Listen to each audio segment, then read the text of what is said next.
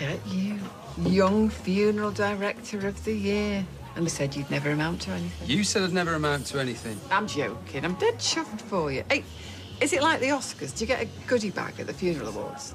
You get a coffin on a keyring and a jar of embalming fluid. You're not funny, all right? Either of you. Are you on your own, love? More ways than one. You know what? I'll have a shot and all. What's that blue stuff?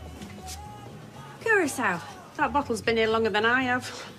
Yeah, go on then, why not? Try something new while you still can. That's my motto. Are you all right, love? Never better. Are you sure? Can you just have the shot, please?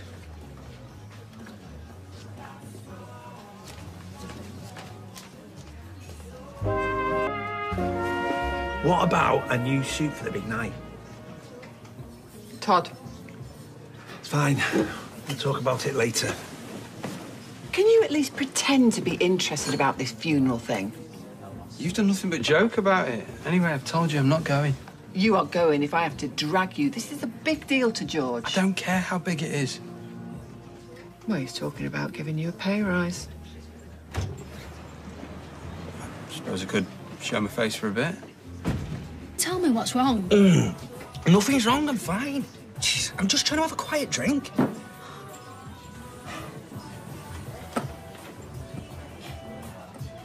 Oh, which apparently is impossible in here. You looking for business? Whoa, that came out wrong.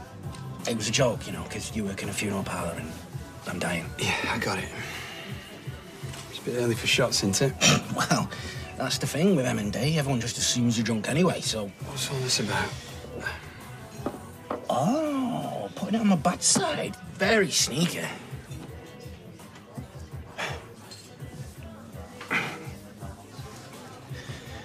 I asked Billy, would he help me, you know, when the time comes?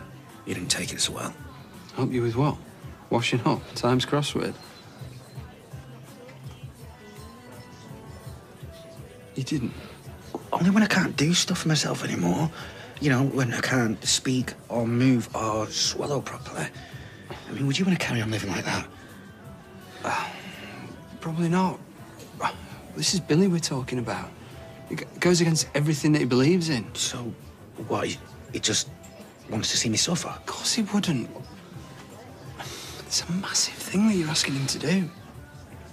And not just because of his job, but because he doesn't want to lose you. Come on, then.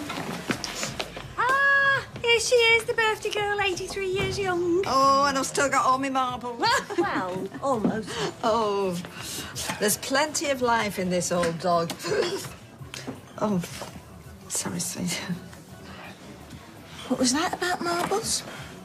Happy birthday, Audrey. All the best, Audrey. Thank you. 83. Just talk to Billy. Sort it out.